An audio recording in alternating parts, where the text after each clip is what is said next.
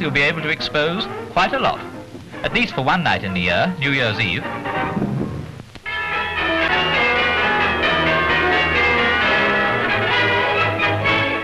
OK for Christmas is the worldwide cry, and the shops of Britain are full of eager buyers making up for time lost while there was no heart for buying. The curb merchants are on their old pitch again, and it's estimated that £75 million will be spent this year by the public for the pleasure of giving. OK for Christmas, but don't whisper the word to a turkey or anywhere else in the farmyard. That's to say, if you have a conscience at all, Christmas may be your feast, but it's their funeral.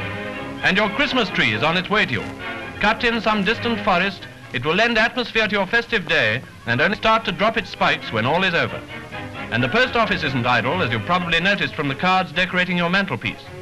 Presently the parcels will begin to roll in, the post office sorts them all out, and if in your heart you hope that one Christmas they'd lose that box of candied fruits, which Uncle Cecil always sends you, you're mistaken.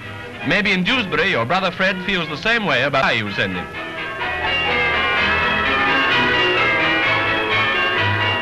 If you've missed the mail with your Christmas letter, you can always send a telegram, and there's always someone on duty to transmit it.